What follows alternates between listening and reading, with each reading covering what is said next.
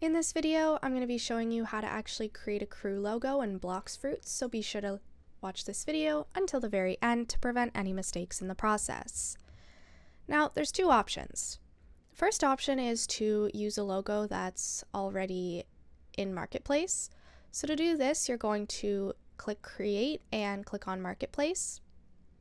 Now from here, you're going to click on Images, and there's going to be a bunch of images already available, but you can search as well. And let's say I wanted to use this one.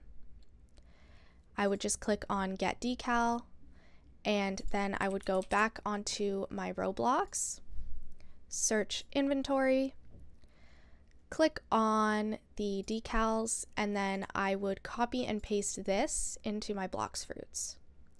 Now, if you want to make your own, what you're going to do is you are going to click on Dashboard from the Creator Hub.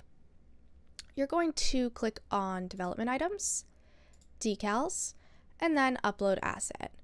From here, you can give it a name, and you're going to upload any JPEG, PNG, TGA, or BMP, and you are just going to upload it.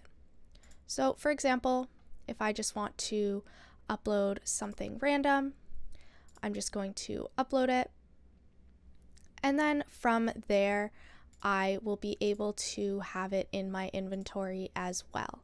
You may need to check it off so that it's actually available in your inventory, but since it's right here, I'm just going to click on it and then copy and paste that into my Blox Fruits.